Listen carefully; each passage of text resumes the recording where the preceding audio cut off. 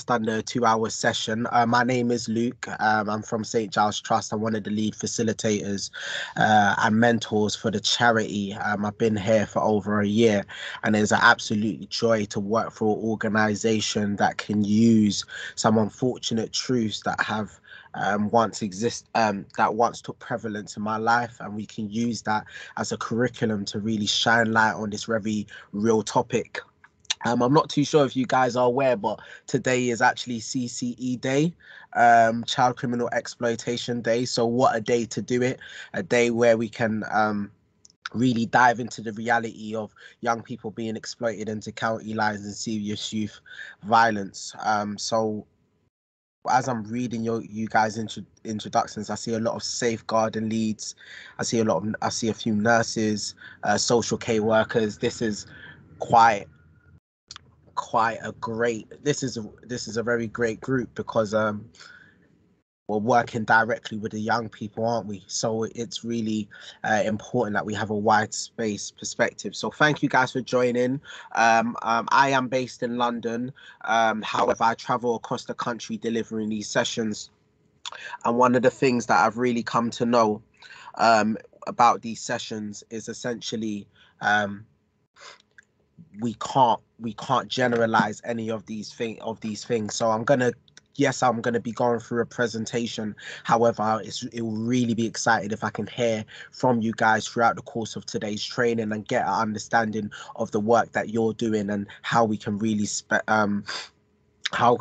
focus in.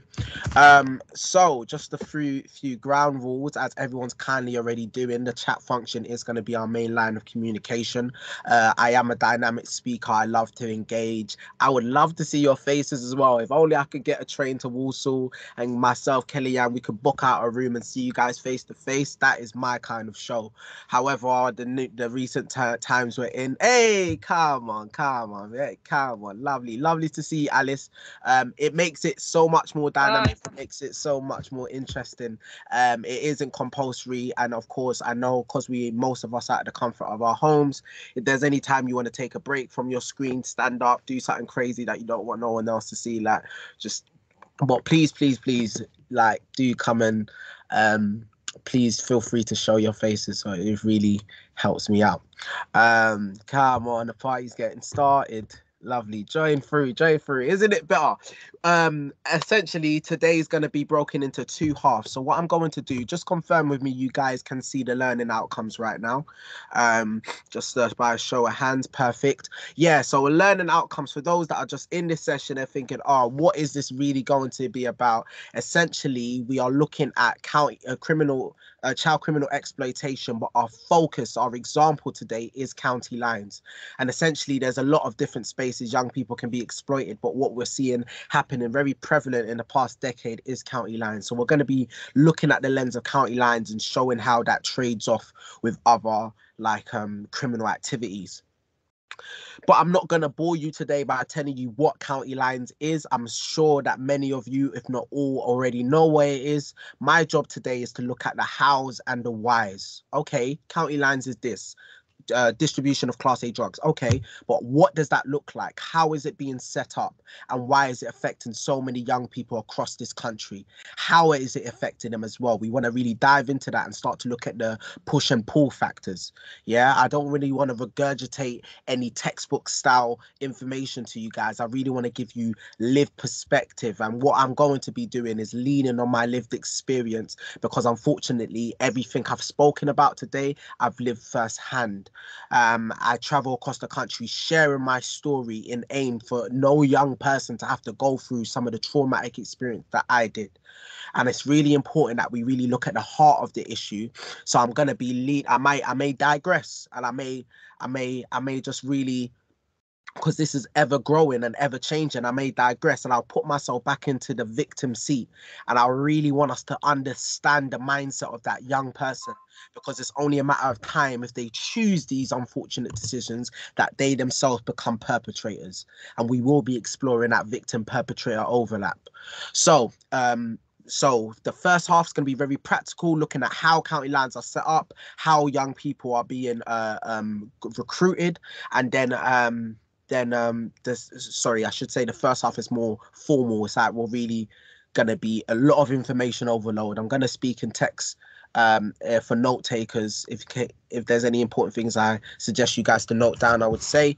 And then the second half, just after 3 o'clock, we're gonna then look into more less of the function of county lines, more of the young person, and that's going to look at the realities or consequences. What is the young person actually going to see? What are they going to feel? How is this going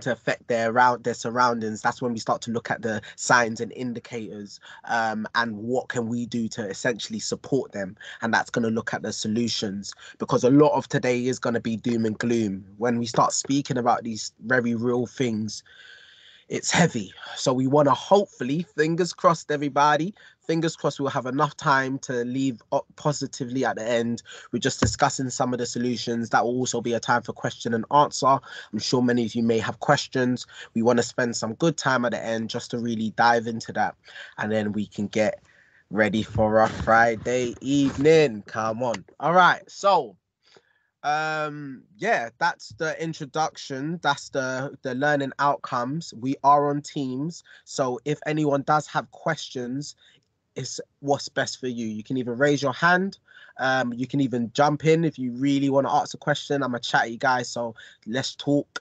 Or if you just really want to articulate your question in a formal way, feel free to write it in the chat box, send it through, and we'll answer it when appropriate. We will take a comfort break around 3 o'clock as well, just so we can stretch our legs. So before we dive in, there's only one more thing I have to ask for. Of course, because we are online, I'm going to be sharing a lot of my story, a lot of personal, a lot of sensitive stuff. If we can just restrain from any recordings, that will be a great privilege. But if you do want to use the slides, or you would like the resources that we're sharing today, there will be an opportunity at the end for either me to collect your emails, or probably I would send it over to Kellyanne and she can dispel it to you guys. So rest assured, you can get the resources. So just sit back and enjoy. What you're looking at on the screen right now is St. Giles, is a St. Giles map. St. Giles is a charity that was started in 1960. A charity that works with the most marginalized and at risk in society. An individual was inspired once upon a time to set up this charity to support the homeless, to support those that were wrestling with the criminal justice system, those that had adverse childhood challenges, and so forth. And what we started to see over the years progressing, I say we, like I was there at that point of time, history, memory lane. But what we saw as a charity happen is essentially, we saw a lot of these individuals that were wrestling with adverse experiences happen to be connected with the criminal justice system. We started to see our work start to go into prisons, and we were working with offenders. And we started to work around rehabilitation, and essentially our work was inspired. A project was inspired called the SOS. So the SOS project is a project that works with offenders that have come out of prison. They need support back into living standards, housing, employment, and so forth. But then this greater question happened 10 years ago, or maybe coming to 15 years ago now, which was, how can we earlier intervene? We all heard that lovely buzzword come around, like, how can we help these individuals before they do the crime and the time? It's an important question. And an individual called Junior Smart decided to take the SOS project further by introducing the SOS Plus project. And this is what today's training is coming out of. I work in the department of SOS Plus, which is essentially a part of a project that goes earlier into these individuals' lives to debunk them, to remove the risk of them getting involved in the first place. So how does this look? Me going into schools, me going into educational settings and telling these young people the truth. And now I'm going to start my session, because we all know what the truth is. Today's world glamorizes drug distribution. Today's world glamorizes violence. We think it's cool. The average young man has seen, a young man or young woman has seen a knife on social media. They've seen someone been stabbed on Twitter. They've seen these videos that glamorize violence in music videos such as drill. Let's talk about it. And because of that, what we are dealing today with as professionals is a glamorized and normalized frame of activity.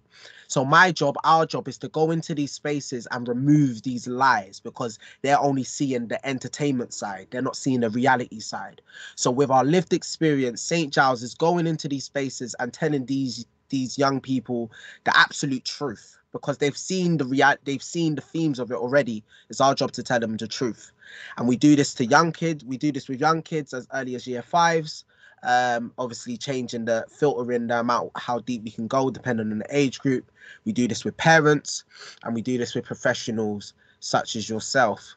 So our job, and I say this because this is the context of today's training, guys, as we go into this, we're looking at all of this information. How does this apply to our work, to that young person that needs support, that needs awareness, that needs intervention, and so forth? Yeah, this is why we're really here. So I don't want to talk from a professional hat and forget that it's the young person that is being approached by these strangers that claim to be their big brothers. We need to think of those people. So that's giving me the energy I need to start the session. So let's get into the session. Hopefully you guys are excited. You guys are ready. If you are, I'm going to press right, and then I'm going to go to the first slide. I need 20 of you guys to just let me know in the chat function if you're ready by saying let's go, exclamation marks. If you're extra excited, write it in the chat. Fill my cup with caffeine because it's not really kicking in.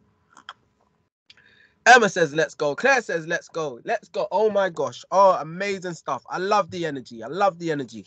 Honestly, when you do this every day, you need it. All right, cool.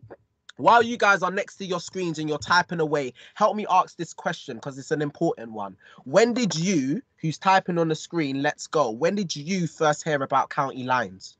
When did that first hit your radar? How long ago has it been?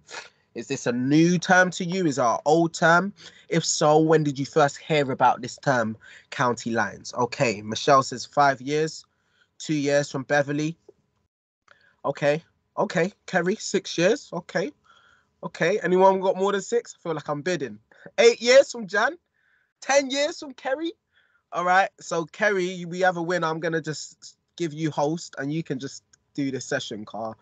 Essentially, you've known it longer than me. If you turn around, I would have said something like 6 years. So we're talking to OGs in the room. Okay, amazing stuff. Yeah, if you asked me when I first heard about it, I would have said something like 6, 7 years. I remember exactly when I first saw it as a term come up on my radar, and I was in my living room. There was I hope you guys can see me okay. The glaze from my screen, it's like heavenly. It's amazing. I'm sure when I start telling my story, it's going to just go dark and it's going to get serious. But anyways, I digress. But essentially, yeah, I remember I was watching a BBC documentary and I remember the big, bold writing, county lines. I had no idea what it was going to be about.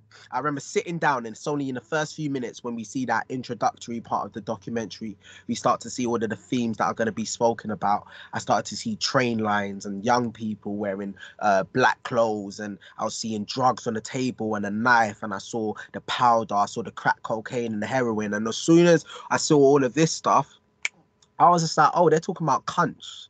They're talking about OT. I was like, what's this county lines term? And I started thinking, oh, this is new.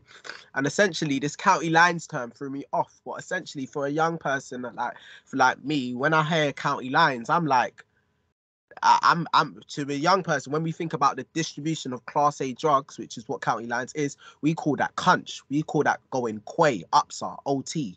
We're going country. Yeah, OT standing for out of town or out there. These are the colloquialisms. These are the slang terms that these young people are going to use. This is our first lesson very quickly. When we think about the young people today, they're not calling it county lines. This is a professional term. And it's a professional term that has been around for coming up to 10 years now.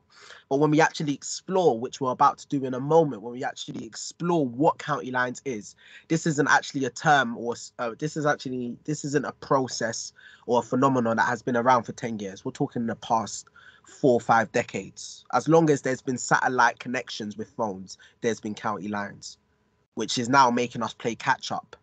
because essentially with the things that was being described in the documentary as county lines is a whole life, a generational pass down of a system, yeah, that's been around and it's matured and developed over time. And I like to see today's county lines operation as like the fourth, fifth generation, because it's changing again. The past 2 years, county lines has changed again. It's no longer just gangs coming from one city going out. Now it's essentially going into these areas and setting up, grooming young people internally, locally. It's no longer these gangs going as a group. You may have one or two going into these areas, moving there and setting up a system there where they're grooming kids locally. I digress. We're going to go into that. But essentially, county lines is maturing. So let's define it very quickly, just for those that perhaps haven't heard about it before.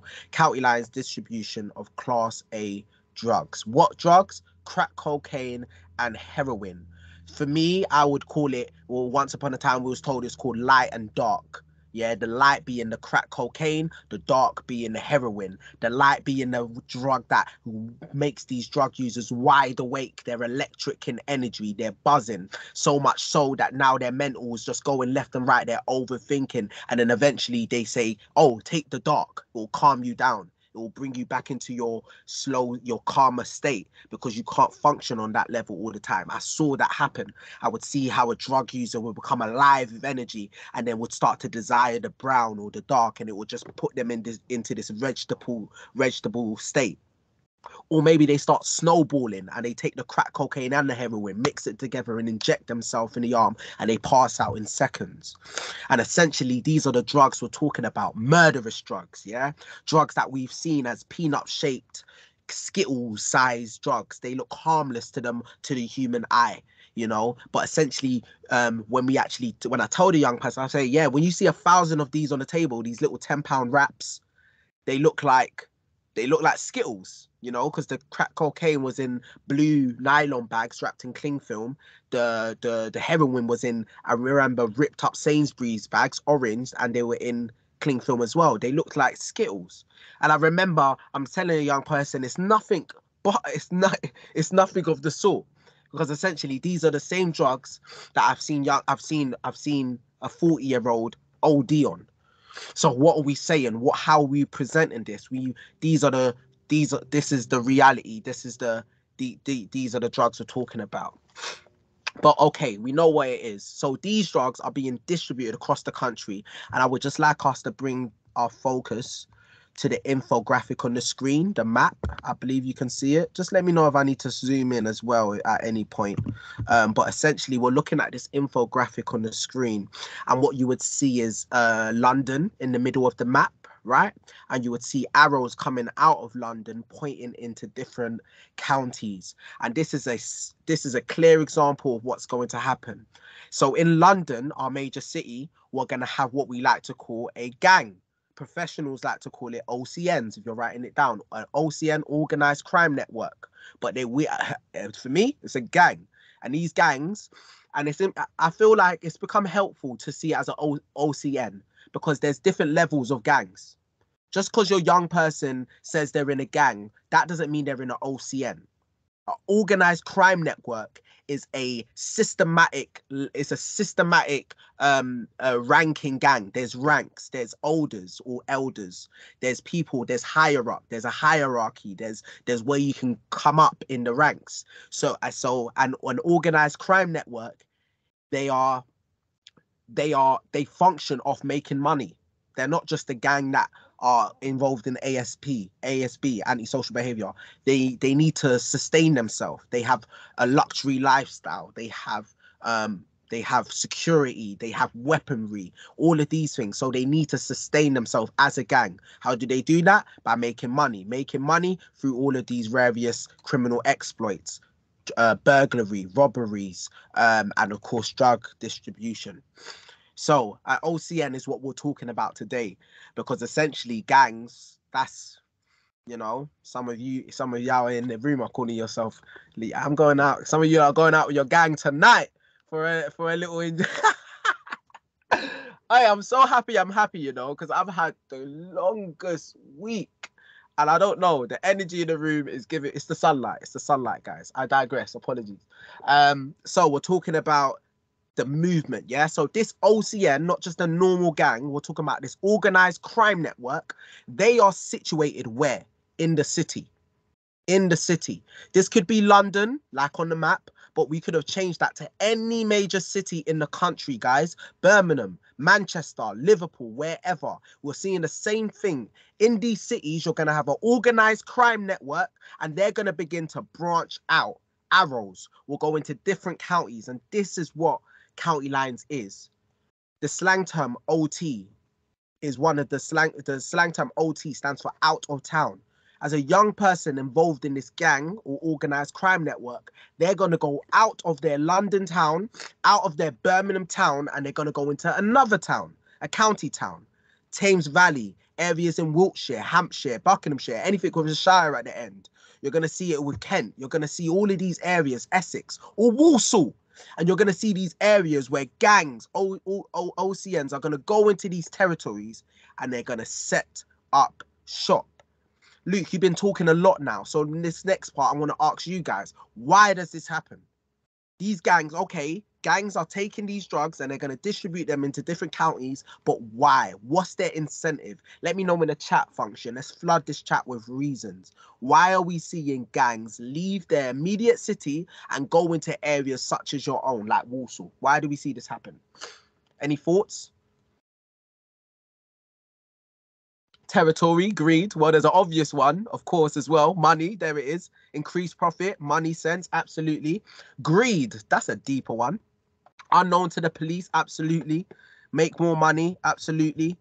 So of course, money. So if in terms of all the reasons that you're saying that are correct, we see a top three happening. Why this is really happening, and I ask this because I think it's really important for us to get into the mind of these drug dealers, essentially who were once victims. These drug dealers have many reasons made it why they may want to branch out, and of course, one of them is money. And essentially, the next slide, we're going to look at how much money they essentially are making, because effectively a successful county lines operation is making anything, write this down, from £1,000 to £3,000 a day in 2022. When I was selling drugs, when I was involved, it was £1,000. If you made £1,000 a day, you were killing it. Now it's up to £3,000 and potentially even more. That's 800 grand annually. Then we start to look at the number of lines across the country. We think about the millions and millions of taxpayers' money that's going into county lines. So what's one of the reasons, if you're taking note? Financial opportunity. Why is this happening? Because there's a huge demand for these drugs in these remote areas. And unlike a metropolitan city like London, where there's so much people, so much drug dealers, let's just talk about it, there's a lot of options. So what essentially is happening, there's a lot of competition in London. But where these gangs are leaving and going into areas like Walsall, and they're going into these different spaces, they're going to go into these places and there's not going to be as many drug dealers. So when they go into this area, now they're going to exploit it by driving up the demand, driving up the price. These drugs are being sold for 5 times, 6 times as much as what they would have been sold for in London. Financial opportunity. Another one, very important, with all the ones that have been said, Jan hit the nail on the head, unknown to the police, the local constabulary. It's a huge deterrent for gangs to stay in their area because the police know them. Every time I went into the town centre, when I would go out and I'm with my friends, I'm with my gang, essentially the police know us, our name, they know our story. They're watching us even when we're not doing anything. It makes it difficult for these gang members. So what do? They pack their bag and they go to an area where no police know them. They go to an area where there's a lower police force. They go to an area where they can just fit underneath the radar with no one seeing them, knowing their situations. And that's another reason we're seeing a lot of these county line operations set up in these remote areas, low crime areas, areas like Norwich, where you can play police car no returns, because the number of police cars I was seeing in an hour is ridiculous. I wouldn't see them. And these are the areas that perhaps these gangs want to go to because they know, okay, there's not a lot of police there. But of course, those are the two. And then there it is. I thought we didn't say it. Alice hit the nail on the head. Gang conflict. 100%. That's our third and final one we're going to talk about. Gang conflict. So I'm sure we're all aware of post-Cold Wars. Post-Cold Wars exist in the area. Post-Cold War is a personal rivalry between one gang and another. It's personal. Family members, loved ones have died on each side. They're notorious for knowing each other, for scoring points. What these rappers say now, we score points against each other. Who's done more? Who has committed more violence against the other? It's personal. But you know, and when you have a lot of post-Cold Wars, it makes it difficult for you to expand your market, because essentially every time these gang members want to go into another area within London, they're running into someone they may have conflict with. Makes it very difficult for them to build their empire, make money. What happens when a young person that now is involved in a gang because of association now is being identified as someone that is a target? So now this young person doesn't feel safe in their area. So now even this young person is being coached with their gang to say, bro, this is why you need to go up to Norwich. This is why you need to go up to Suffolk. You got to go to these areas, and essentially no one knows you there. So go there because you can make more money and no one will step on your toes. And this is essentially what's happening. And now it's even developing over the years now, where now gangs want to go into these areas and they don't only want to avoid competition, they also want to become the lead, the lead representative of that territory. They want to go to these areas and they want to be the higher power. There's no one to step on my toes, so I'm going to be the boss. And then now essentially, like it happened, essentially it's really popular in Leeds, where essentially gangs are going into certain areas and it's like, we're the only gang here. So now these young people, young kids are seeing these big groups, and essentially there's no one to run them out of the area, and now they're forced to just join them, and they join the family and they become a part of that clique and a part of that group. And essentially this is what will happen as well. So why is this happening? I'm just warming your heads up. We're saying essentially we see, okay, money, of course, profitability, we see the police, and we see local conflict. And of course, all the other points that you guys have raised are sound as well. But this is all, so we've already started to look at the why now. Yeah, we know what county lines is, and now we've looked at some of the why. Hopefully this is helpful for you guys. But what I want to do now is very quickly, I want to now look at the what. I want to look at, okay, how is this being set up now? What is county lines in terms of, sorry, not the what, the how. How does this really happen in the first place? And how we do that is really looking at the process. I know many of you guys, I just feel many of you guys may know, like you may know a lot of this because of the years that I'm just hearing about. So what I want to do is really just whistle through it. But if there's any questions that you've had or want to really further insight you want on any of the 4 components, this is a really interactive part where you can let me know. So instead of me just like, patronizing and just speaking it around, I want us really to look at this as a world in itself and see how we can really work more effectively around this, because essentially, guys, no county lines operation can run effectively without these 5 components. There's 5 components to how a county lines is set up.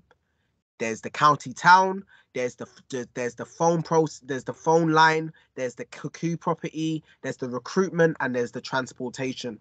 Essentially, if we want to disrupt county lines, if we want to stop it from happening, we need to disrupt one of these components.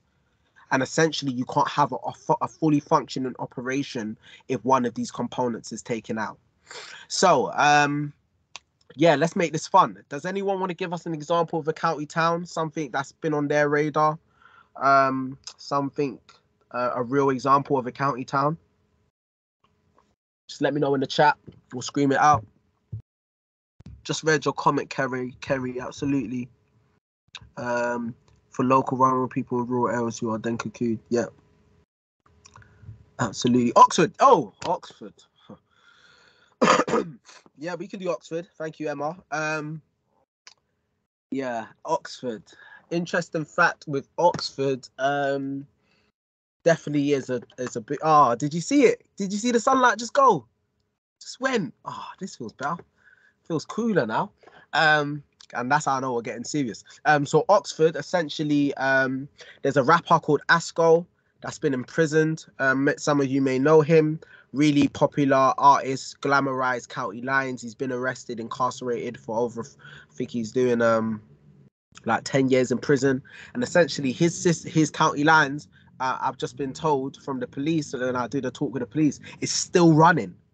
It's still running, even while he's in prison. What are we saying? We're seeing the fact that how are we disrupting? It's funny because out of the 5 processes, none of them is the actual employer. None of them is the actual founder of the operation. We don't see that. So even if you remove these drug dealers, the main person, we can still have a fully functioning operation, and that's something to bear in mind. But okay, Oxford, all of these are great. Somerset as well, different areas, definitely. So Oxford, easy to get to, accessible. You know, if you're coming from an area like Birmingham, like or London, if you're a gang from London, you can essentially get to a King's Cross, or you can get a coach from Victoria. Very accessible. You can even drive there in under 2 hours. So these may be all the reasons, incentives these gangs, this OCN say, let's go Oxford. Yeah, so they're going to go Oxford. And essentially, for those that are wondering, how do they even just find out the locality, or how do they even know how to set it up from scratch? A lot of these operations are being set up from inspiration from prisoners. People have been arrested, they've gone prison, and then in prison, I like to call it a criminal LinkedIn. You're going into prison, you're connecting with new people, and you're learning why they got inside. Oh, where did you go? Oh, county lines. Oh, where was you? Where was you at? Oh, Oxford. Oh, really? Is it popping down there? Yeah. Yeah, I can tell you where all of the spots are. And now essentially someone's getting on the phone and they're saying, yo, bro, you need to get down to Oxford. And with all of this, things can start to germinate. Or maybe they go there, they see a drug user, have a conversation, and now essentially they're just finding out more about the location. So there's so many reasons you can find out. So what I'm going to do is I'm going to make up a drug dealer. We're going to call this drug dealer S. This drug dealer's S. Maybe his real name is Sean. He's shorting it down. He's called S. Sorry if there's any Sean's here. I can't see no Sean's. So yeah, there's an S. So S is going to go into Oxford. He's found out about the area. The first thing that S wants to do as a drug dealer is to set up a market base. He wants to set up his market. He wants to find his customers. Yeah, he's going to go into this Oxford. He's going to go into this area in Oxford, and he's going to look for these drug users. Quick question to the chat. Where is he going to find them? Where is he going to find these drug users? I'm a drug dealer called S. I've come into Oxford. I have my drugs. I need to find out who needs these drugs. Is there a demand for these drugs? What type of areas do you think that S is going to go to? Let me know in the chat. What type of areas? Where in Oxford, where am I going to go? On the streets? Where on the streets? The streets? Come on, give me some areas. Nightclubs, close.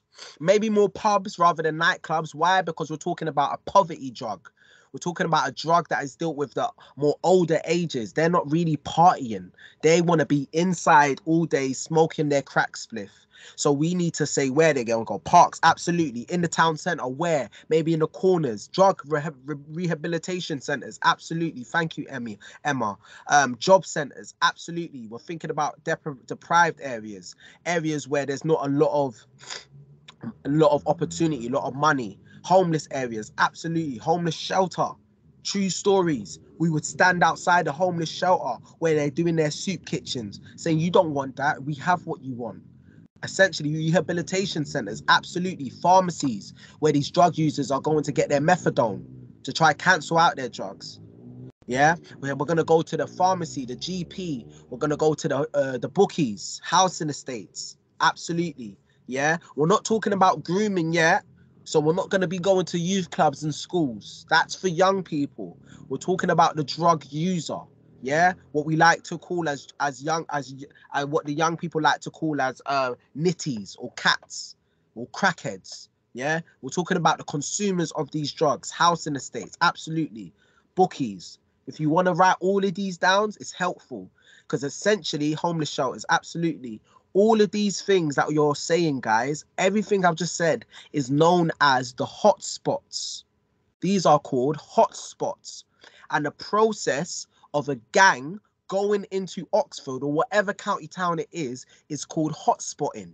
They're going to go into the area and they're going to intentionally go into popular spaces, hotspots, where they find drug users. And they will do this for a few days to a few weeks.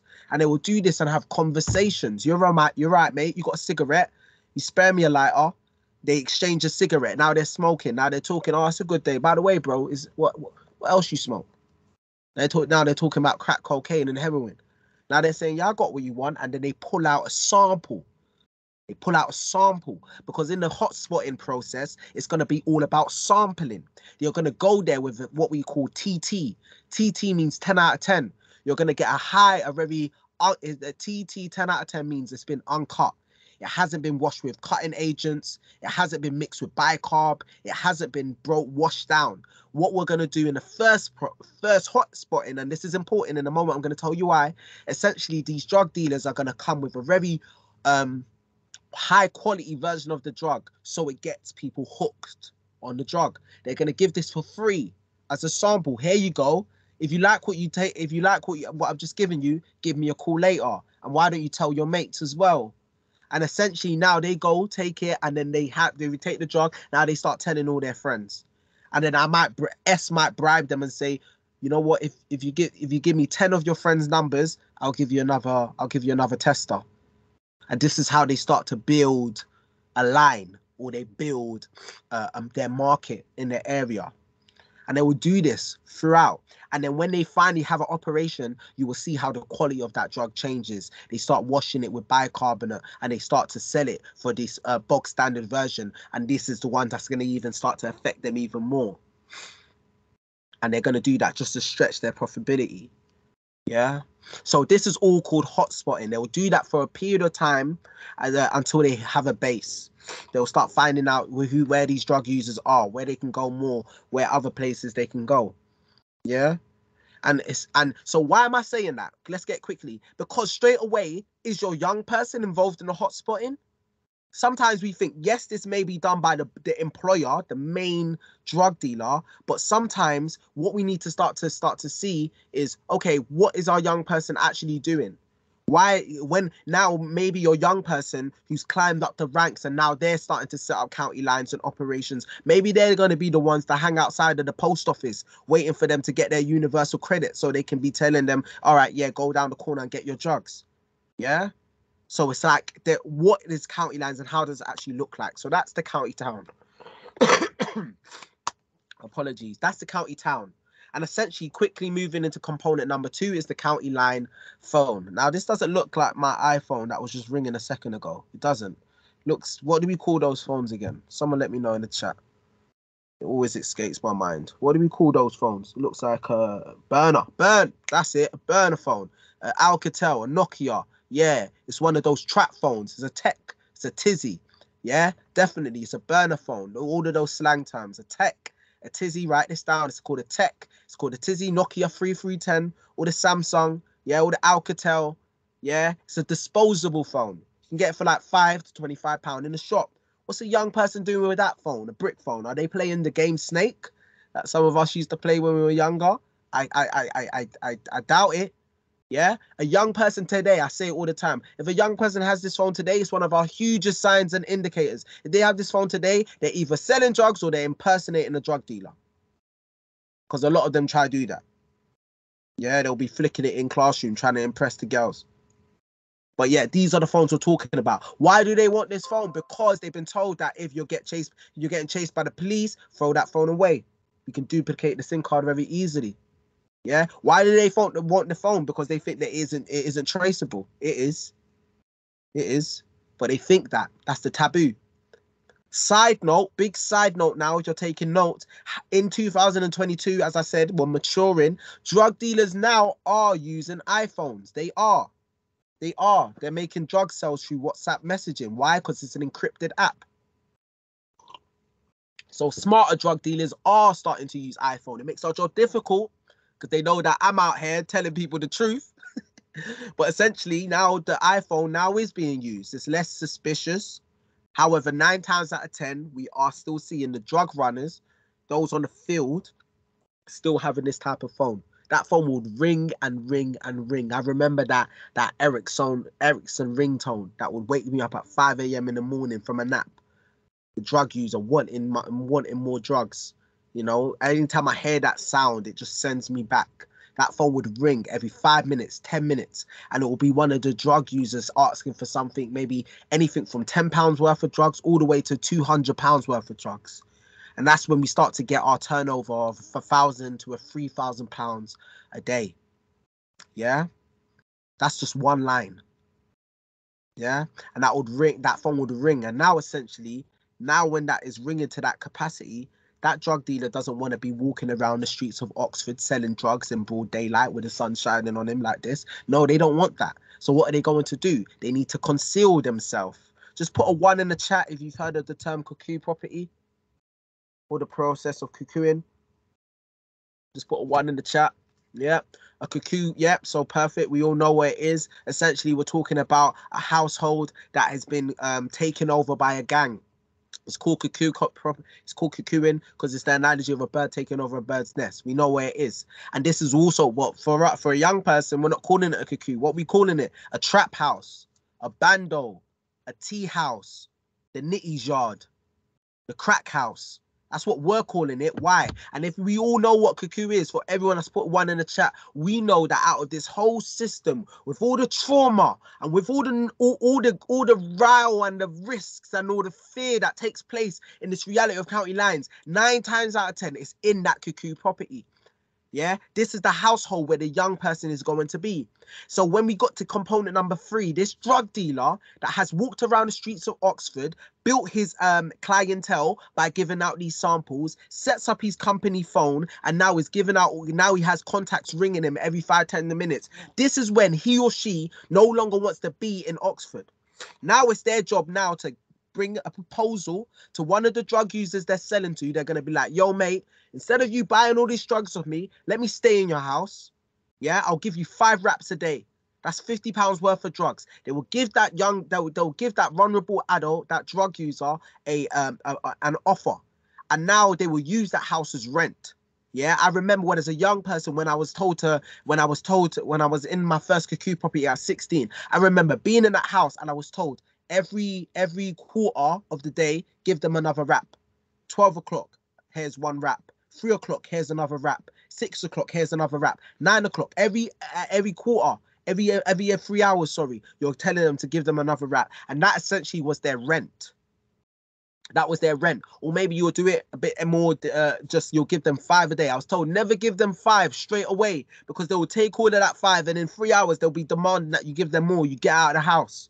And then essentially they do this over time. And then maybe if you are more authority in the operation, then eventually what you'll do is you will give these drug users more than they're due.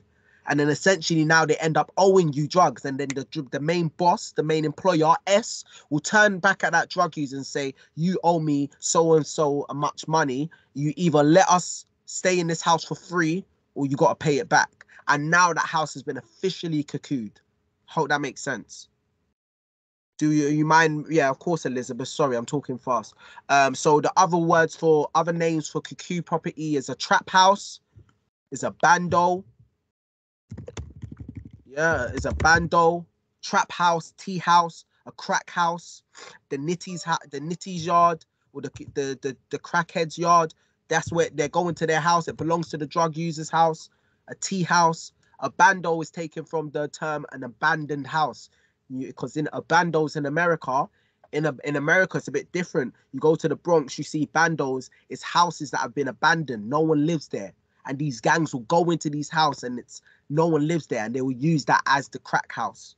Yeah, and it's in the cuckoo property. Right, listen now. It's in the cuckoo property. These drugs are manufactured, stored, and distributed.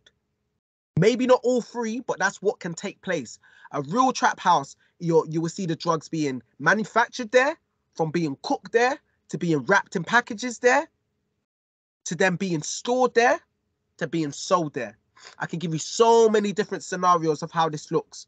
I've been in houses where one house was used just to store the drugs, and then no one would stay there. You would just have it there, you would check on it. And then in another house, that's where you would actually be. And in this house, this is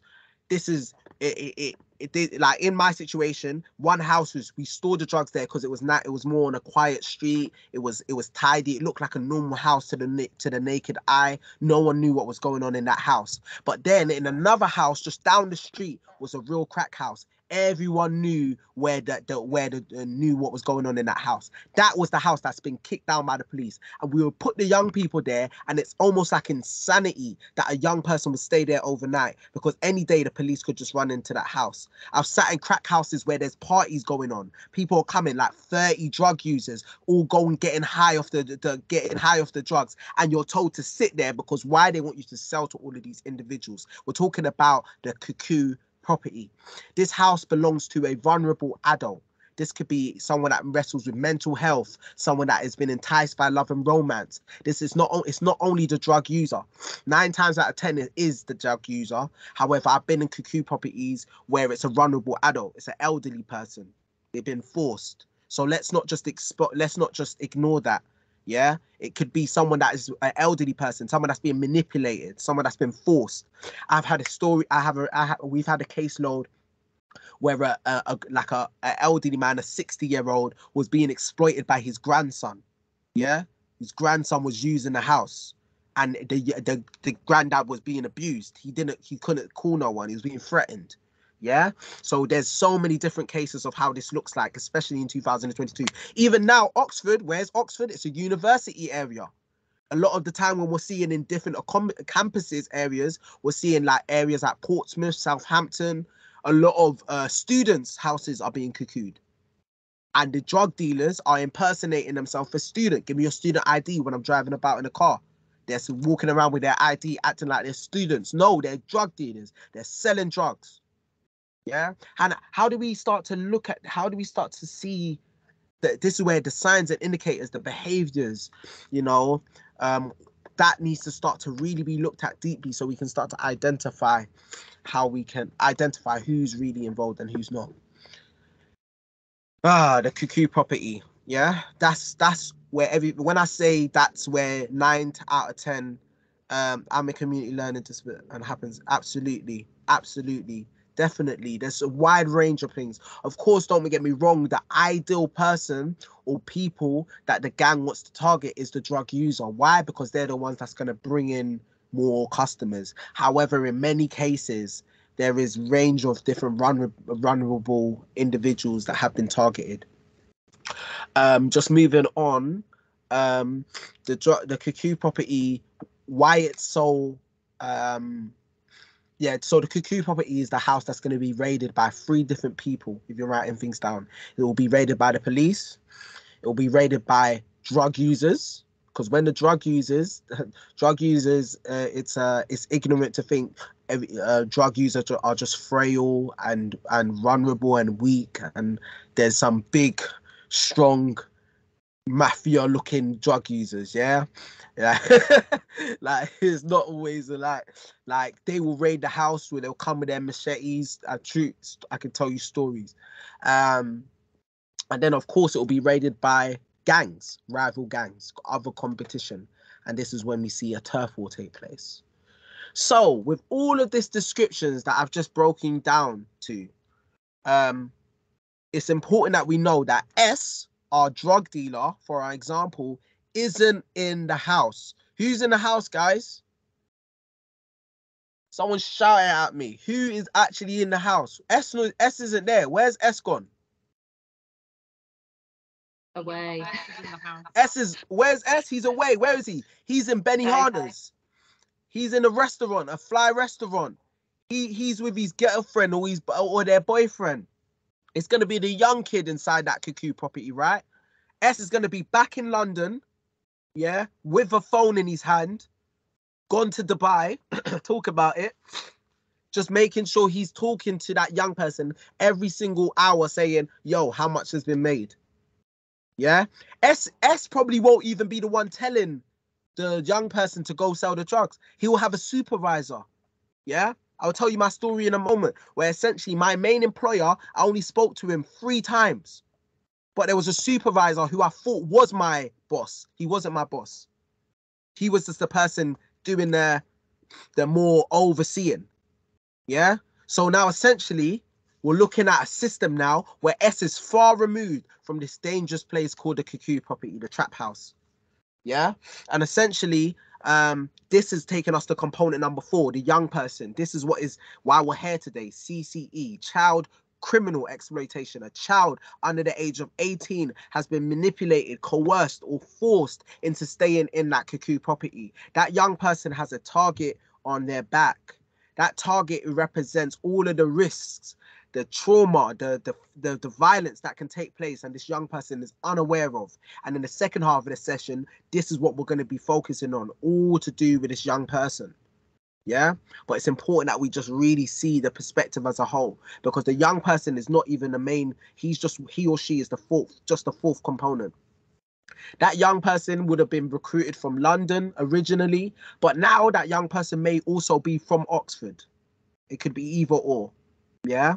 So now this young person would now be given a wage, for whatever reason we're going to look at in the second half. But this young person, post following their acceptance of joining the operation, this young person would be given a wage. The average wage a young person is paid now is £100 a day. Yeah, £100 a day. That's £700 a week, £2,800 a month. This is what our young person is being paid. And essentially, this young person would be the one that stays in that house. Yeah. At 16, I got into I had a really bad relationship with my dad. It was violent, abusive, and I ran away from home at the age of 16. And when I ran away from home, I found solace with my gang. And my gang gave me an opportunity to go county lines. My first experience was in an area called Margate in Kent. And I went into Margate at age 16 and I stayed in a flat. I remember it going up the stairs, and I remember being at the top floor. That was our cuckoo property. And I remember it was belonged to the users, the individuals, the occupants of that house were a Caucasian couple, male and female. Yeah. And I remember being in that house and I had to stay there for 3 weeks. And essentially it was my responsibility to distribute these drugs. Yeah. In my case, I was the one that would have to take the drugs. I would have a package. And essentially, if you're writing things down, you may give a young person. So for me, I had 2 G packs. I had something called a G pack. Sorry. A G pack is essentially a package of drugs that is worth £1,000. G stands for a grand. So I was given a G pack. It's a slang term. Watch out for young people talking that talk like, yeah, I got G pack packs and all of that. So you may have 2 G packs, and essentially you'll have a grand worth of crack cocaine and a grand's worth of heroin. What's that in total? £2,000. So I was sent to Margate with £2,000 worth of drugs. Guys, with no exaggeration, that would go in a day and a half. So now, me as a 16-year-old child, I'm now going back and forth outside of that block of flats where the alleyway is. Opposite the block of flats, there's an alleyway that I've been told every single time that phone rings, like you just heard a ringtone now, that phone rings, I have to take the amount of drugs I've been told on the phone, whether that's 3 on 3, 4 on 4, £80, 120, to take those drugs and put it in my mouth underneath my tongue, go down the block of flats, go into that alleyway, take the drugs out, give it to that drug user, collect the cash, and go straight back upstairs into that ripped up couch where I sat on for 3 weeks. Yeah. And it's in that house that I would have to wait. What happens after a day and a half? Does that mean I get to go home? Absolutely not. What would happen after a day and a half? My supervisor would call me, find out there's no more drugs left, and he will send either himself or he will send a young person to come and replenish me with more drugs. They will give me another 2 G packs. They'll give me another 2 G packs and collect that £2,000 and take it back to London. And this would happen every 2 days, like clockwork. back and forth, back and forth. Why do they do it like that? Because they don't want you to go home. They want to militarize you. They want you to stay in that space. And after 2 weeks, that's how it felt. It felt so normal for me to be in that place. You're abandoning your hygiene. You're not showering. You're not eating. You become militarized. You're called a soldier. I was called Bando baby. That means I'm a baby. I was born in a trap house. Yeah, I lived there. That was my house. That was my home. At first, it's frightening, and then eventually you stay there. Was that 24/7? Yes, 100%. So I'm not going home. I'm staying there. So I'm missing for 3 weeks, and I will talk. I don't think we'll have time, but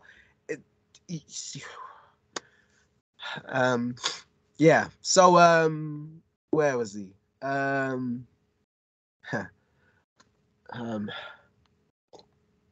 They replenish you every 2 days. They replenish you every 2 days. Thank you. So they replenish you. So now this is the fifth component, which I was trying to push us through to get through to this final component, which is the transportation. So the transportation process is also a part of the process where now a young person is getting on a train, getting on coach, driving up in a car or taxi, and they're coming to replenish the person inside the cuckoo property with another 2 G packs or whatever amount of drugs it is. So now, again, when we look at it overall and we sit back now, we look at the 5 components. Maybe your young person isn't the one staying in the trap house. Maybe the ones that are getting on the train. This is also where females get involved a lot of the time in the transportation process. Don't get me wrong, females are involved with every part, but when we look at the transportation process, that's where we start to see a lot of females take lead. They're deemed to be less suspicious, less likely to be stopped and searched. This is where the females will be either driving the car, getting on the train. But essentially, this could happen. This could be a male or female. Yeah. But it generally is a young person as well. This is where we start looking at indicators such as, why does your young person have expensive train tickets? You know, where they going? We have to look at those elements. Yeah. So that fourth and the fifth is where our young people are really we're starting to see their activity now. They're going to be in the house. They're going to be in the flats. They're going to be on the train. They're going to be in the cars. Yeah. Also, when we think about plug-in, it's a term, plug-in or banking. Essentially, this is the process of hiding the drugs. It's almost instantly expected for a young person to bank or plug the drugs. And this essentially is when you hide the drugs internally, whether in your anal passage or in your genital area, depending on your gender. So this is expected for a young person that is traveling on the train. You can't put those drugs in your bag. What are you doing putting that in your pocket, in your coat? You can't do that. What if the police see it? And then through that language and through that pushing, now you see young people that are very much ready to just hide that parcel internally. Yeah. And this is where the conversation has come up with professionals in whether that should be deemed CSE, which is child sexual exploitation. Of course, there's an argument between it should be deemed. I'm for it being deemed a sexual exploitation. But of course, if sexual intent cannot be proved, currently it can't be deemed as sexual exploitation. But then you start to see this overlap start to form with what is just crime to now ending up being being criminal, selling drugs to now being abused sexually. So yeah, guys, I'm mindful. I feel like I've been chatting at you guys, boom, boom, boom, boom, boom. But hopefully you guys have notes and you have perspective. So yes, please, if anyone wants to share, Alice. Hi. Hi, Alice. I was just going to say, there was some other training that was police sort of reporting sexual assaults and sexual violence and so on. And she spoke about spooning, which happens in prison, which is retrieving obviously drug packages from somebody else's anal package without consent and so on.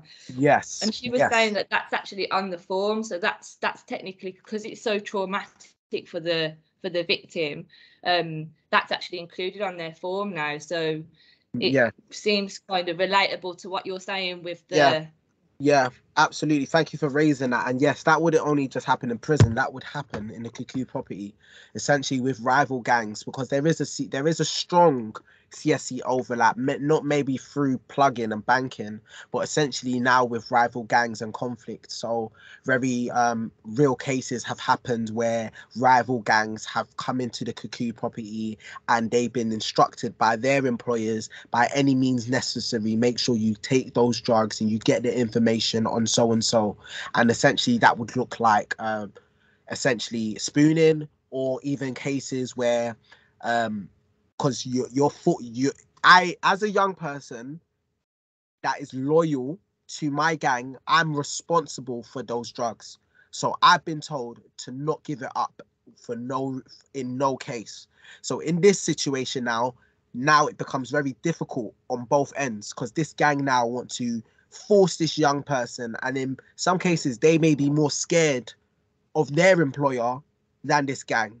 And this is where unfortunate cases have taken place, you you pay like paying drug users, or who tend to be sex workers, to perform certain acts on a young person if they don't give up the information that's been asked. So you can imagine that. Or even cases where you're just kidnapping this young person, and like you're just you all sorts of illicit actions, some sexual, if they don't give up information. So this has happened.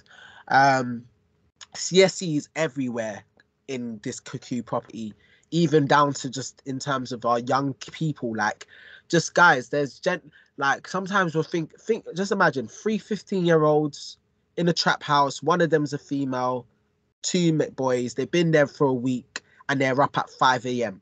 all sharing a sofa. Yeah.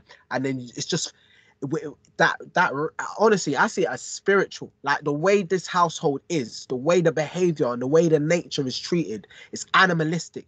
You're no longer you're not promoting normal well-being. You see yourself as a soldier. You got to do things on call. So a lot of these elements can start to provoke very vile thoughts and inappropriate behavior. It's happened. So a lot of CSC overlaps exist. um you know yeah, a lot of things can, so thank you for raising that, Alice. Does anyone else have any questions, thoughts on the process, things that they want to ask or raise or highlight? Because I know you guys have done a bit of training around exploitation. Just feel free to raise your hands. Has this been helpful so far, guys? Put a 1 in the chat if you think this has been helpful. We're about to go into our break, so amazing stuff. Amazing stuff. So as I mentioned, how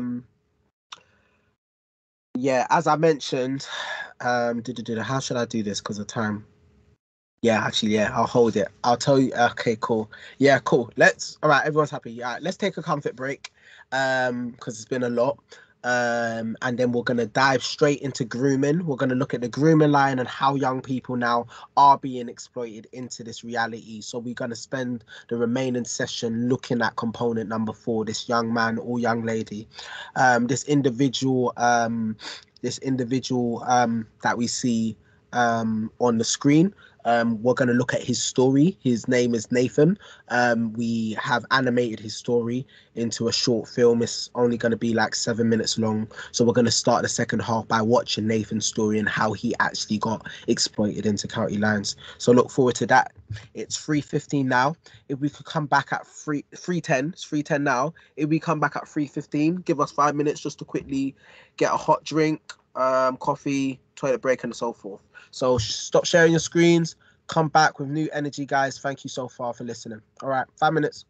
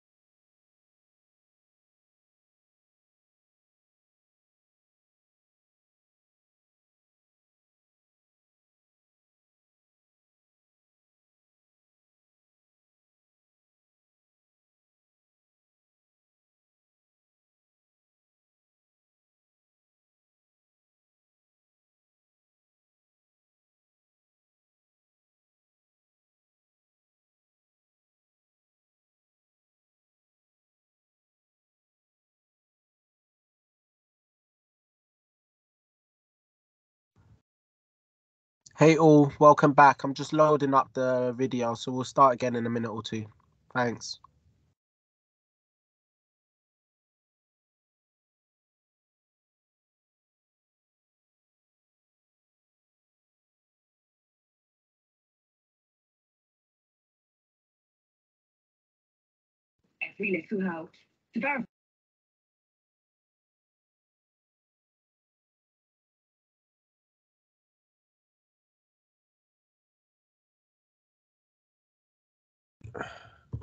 Okay, welcome back all. Welcome back. Hopefully you had a refreshing 5 minutes. I'm gonna just share Nathan's story now, and then from that we're gonna just open up into a quick discussion of what we thought about the video, just signs, just thoughts of what stood out to us.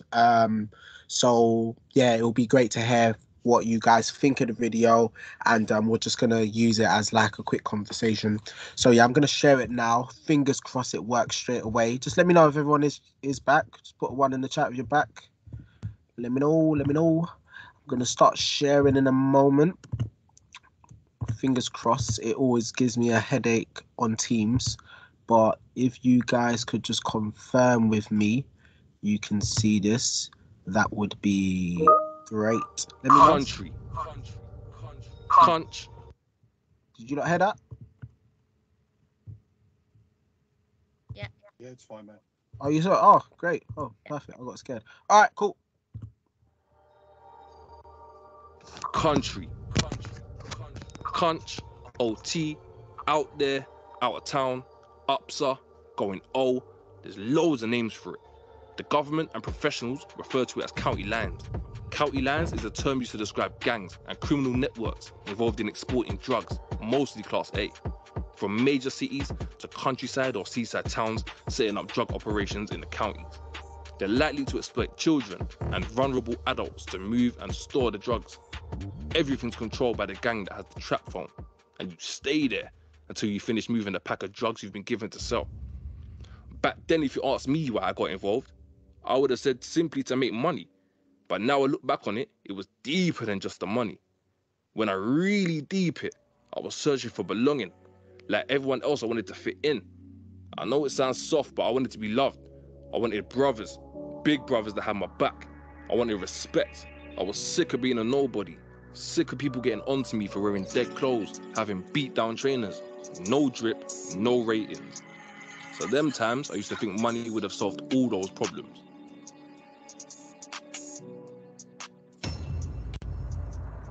Home was a place I didn't want to be nowhere near. Every day there was problems. At school, I didn't feel like I could speak to anyone about all the issues I was facing at home. Instead, I expressed my emotions by being mad disruptive and getting kicked out all the time. One time, me and my boy Kai were bunking off from school and decided to chill outside the estate. Kai's older brother Slim pulled up in his new car shouting at Kai through the car window, telling him to go back to school immediately.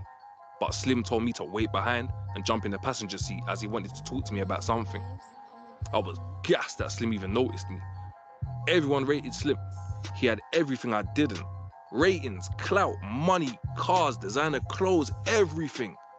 All the guys wanted to be like him and all the girls wanted to be with him.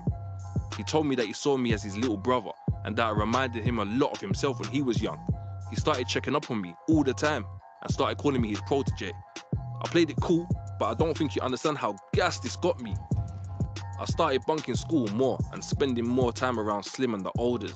That's when he told me about going country to work for him and that he'll pay me £100 a day. The next day, Slim took me to the trap house. The trap house is where the drugs are sold, kept, manufactured, misused by addicts and where the workers stay. It usually belongs to a drug user who doesn't prioritize hygiene or paying the bills because they're too busy feeding their habit, so the living conditions are horrible. Stepping into the trap house was like stepping into a nightmare. The smell was indescribable. It burnt my nostrils and made my eyes water. It was dark and dingy, there was no running water, and there was used syringes all over the floor. Is this where I meant to be staying? I asked Slim why the front room had no sofa, no PS, Xbox, not even a TV. He told me I wouldn't need any of that and handed me over a disposable phone and 2 packages. One was crack cocaine and the other one was heroin. He told me that I had to answer the phone every time it rang, and if it didn't, we would all be losing out on money. The phone rang every 2 minutes, each phone call being a request for drugs. Slim would come every time I ran out of drugs to collect the money and replenish the drugs. If the money was short or if I made mistakes, I see a totally different side of him.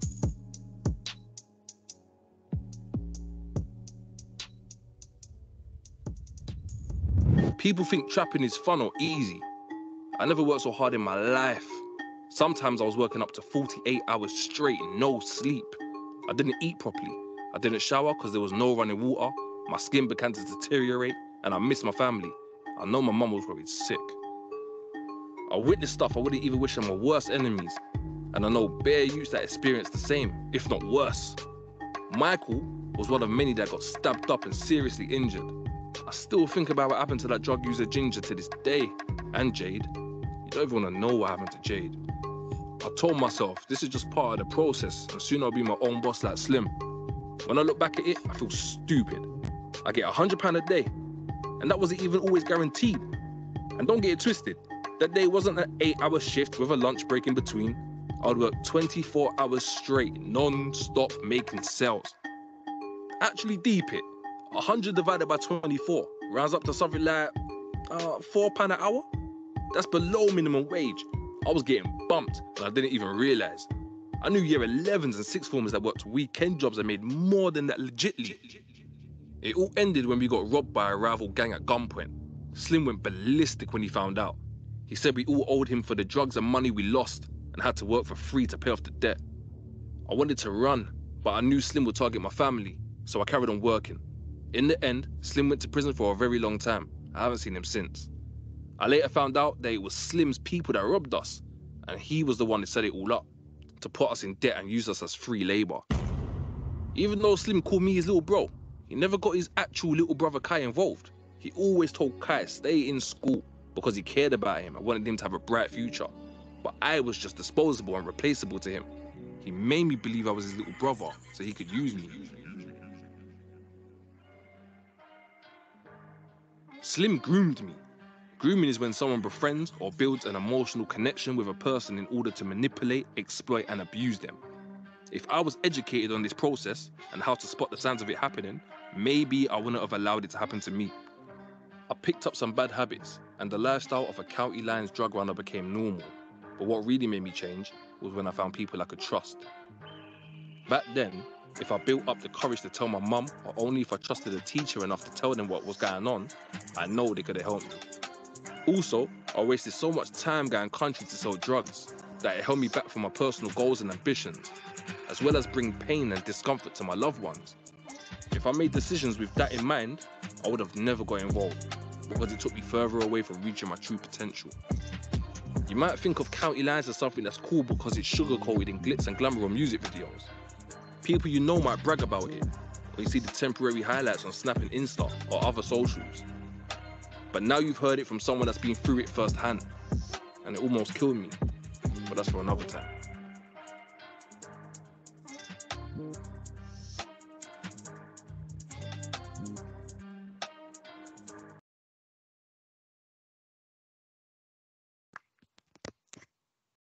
Amazing stuff, amazing stuff.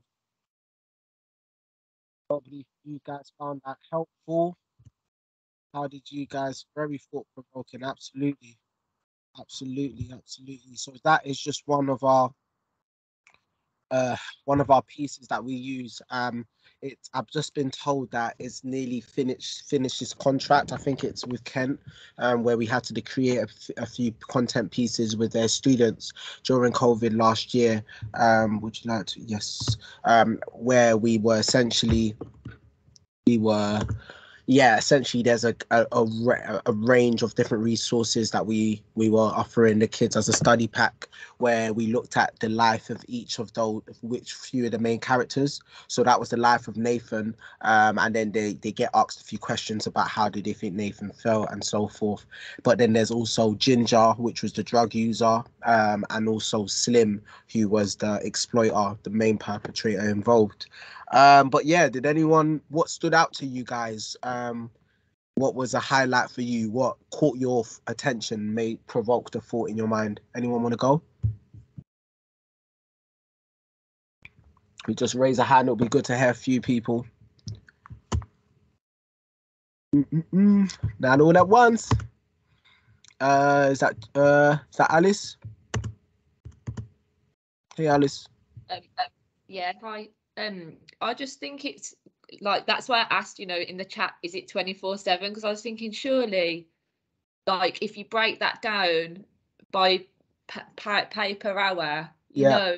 but Yeah. it's that kids are just gaslit, aren't they, into thinking that this is an amazing situation, and when you actually break it down, you think it's really a shame, isn't It's it? not That actually a lot of money, is it? Yeah. I've got- So yeah, per and hour. you don't, like you say, you don't get breaks, you don't get no health and safety, you get the opposite. Yeah, absolutely. So £4.16 per hour, no lunch breaks, no seeing your mum at the end of your shift. And guess what? If you make a mistake during that hour shift, you have to pay that back. It's not like a Sainsbury's job. You drop the eggs down the aisle, they're not gonna take that out of your wage. But anything that goes wrong in the cuckoo property essentially is on you. So yeah, that is a talking point at schools. I'm like, raise your hand. Who wants £100 a day? Everyone goes crazy. I want £100. I was like, what would you do for that £100? You haven't even asked me that. What do you have to do for it? And then we even break down of how long you're working. It's not a lot of work. It's not a lot of money. And then I've seen the penny drop for a few kids when we talk about that. Kay, you had your hand up. I think Is it what Kay? Oh, Kerry. I called you Kay like we're best friends. Hey, Kay. it's all right. I think what stands out, and I think what always stands out for me and probably for other people, is just how disposable other people's lives are and how disposable children's lives are. And I just find that I feel like everybody else, frustrating and upsetting, and it makes you quite angry. Yeah, definitely. Absolutely. And I feel like this is a job where we need to be angry. I feel like emotions. I was saying to the police officers in a session, I was like, it's not about what you say to these kids, it's how you make them feel. And it's like I can go into a room and I tell them I say it every time I'm in a session, even with you guys. By the end of it, even though I know some of it's heavy, I want us to look at these young kids differently. We have to look at them because our eyes tell a story. They have an element of care, just the way we see them and the care that it gives them.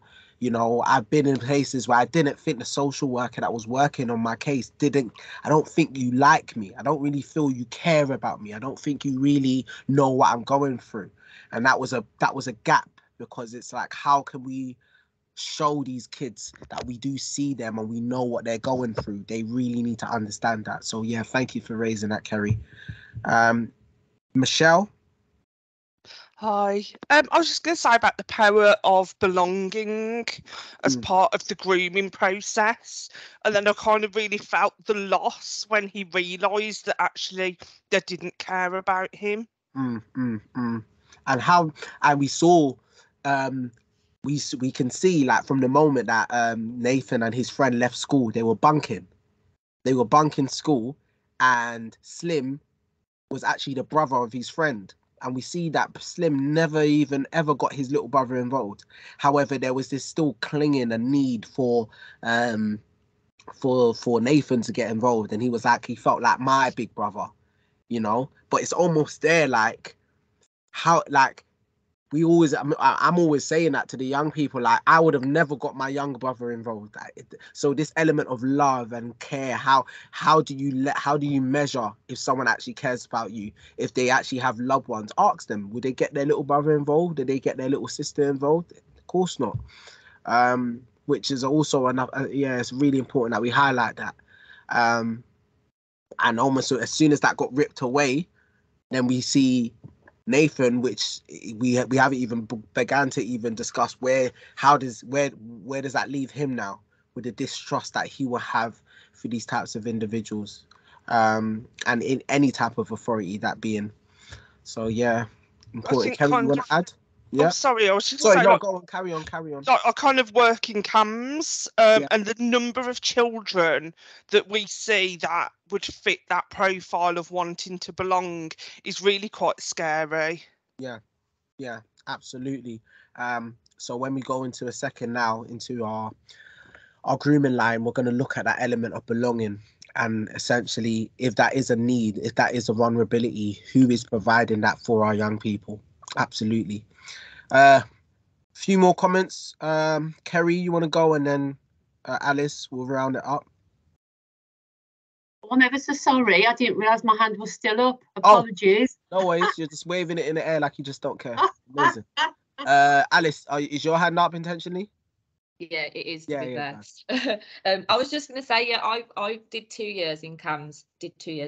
I worked in CAMS for 2 years. And it's almost like you get the vulnerability from the fact that teenagers and adolescents obviously haven't got the lived experience and so on, but then you get the double vulnerability when people have got, you know, past trauma or difficult upbringings and, you know, lacking in sort of social groups and things. And I was shocked as well about the amount of kids that were coming through, and it was just on their information, you know, because a lot of it I found was concentrating more on child sex exploitation rather than the criminal side of it and things. And we get females come in and the CSE risk would be all over, CSE risk, but then males would come through and you would hear them talking about potentially being involved in gangs, but there'd be no sort of like process followed. It just felt really unusual. Yeah, definitely. Thank you for, and it's huge.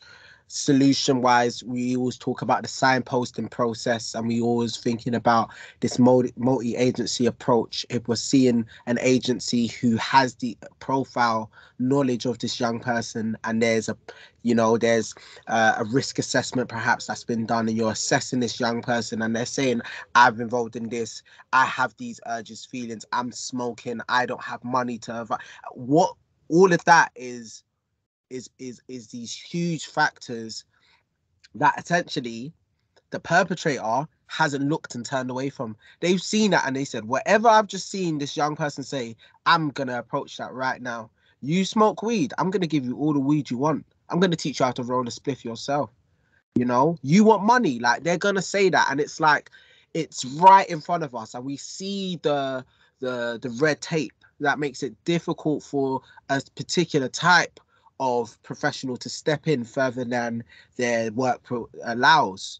But this is why we need that multi-agency. It's about knowing, because there is services across the board that can support that young person in particular areas of their vulnerability. And maybe it's a mentor, because that plays a holistic role. But again, we're seeing it. And so I came into this line of work like almost hands up, like, what's everyone doing? What's wrong with you lot? Like but the more I work with more professionals and as a mentor, and I'm like, wow, this is actually difficult in this space. And this is partly why I'm not even, my main work doesn't happen with this lanyard on. Nah, like it's like I'm a social figure. I'm a musician by trade. I have to make sure people know that they can see me and connect with me and see my life, because it isn't just when they come on. And that's difficult when we think about the order of things. But essentially, that's how we get deeply connected with some of these individuals. I think it's when they know it's not just a work or a job or whatever. We need to actually take that uniform off, take that lanyard off, and meet them where they are. And I think St. Giles works very well with that, because it is a voluntary service. But yeah, we digress a little. Wow, time doesn't like me, but as long as you guys are enjoying, then I'm happy. However, there's a lot that I want to share with you, so I'm going to prioritize now. Just look at this statement on the screen very quickly. This sums up the mindset of a drug dealer. They say that all I care about is money. These young people are vulnerable, disposable, and replaceable. We've just been discussing just now for the past few minutes and looking at Nathan's story through the animation vulnerabilities. We've just seen what made Nathan vulnerable, and even in this most recent back and forth when you raised Alice in terms of we're seeing this on the profile. We see that kids are vulnerable, but the problem is there's this approach where they this disposable and replaceable nature is also being applied to our young people. They are grooming kids because this is how they see themselves. Like their vulnerability is one thing, but now they're saying I ask kids all the time, this is what they think about you. Are you actually replaceable? Are you actually disposable? No, of course I'm not replaced, because there's only one of you. And the point is, and you even in kids will be silly all the time when I'm in schools, and you'll see so many of them say, yeah, I am. Yeah, I am. And the point is, what are we trying to do when we're signposting? We're trying to restore the value or the perspective of value that young kids should have for themselves. They're more worth £100 a day. They're more worth. They have so much more worth than being in a trap house and risking their life, risking their freedom, risking their sanity. Yeah. So so when we go into the grooming line now, take that in mind, because when it's the line of work I do is all about how can I restore this perspective that what has for instance, what has snatched this perspective from them, what has happened that this young person sees themselves in this light that anyone can like exploit it, because that plays a part. But yeah, let's get into it. Oh, I just realized the animation was here as well. That's helpful. But yeah, let's get into it. So grooming very quickly. Oh my god, I don't have a lot of time. So very quickly, just looking at the grooming line, there's 4 stages. I'm sure you guys have seen this before. It's the grooming line, which was inspired from the charity Bernardo's, which is around CSCs. So this describes how a young person may be groomed sexually, but it applies across the board. It's the same case whether it's criminal exploitation, sexual exploitation, whether it's extremism. It works throughout. We're seeing that young people are targeted, a friendship forms, a lover relationship is built, and then abuse takes place. Abuse can't take place without those 3 things taking that early shift for taking stage first. Yeah, so we're seeing that young people are being targeted. How did very quickly looking at Nathan, we saw he was targeted where? So he was targeted outside of school because he was bunking. Yeah, so the targeting stage, I'm going to say this very quickly, is the selection process of you're selecting young people due to their vulnerabilities. Well, not just the perpetrator isn't just going around picking kids on random.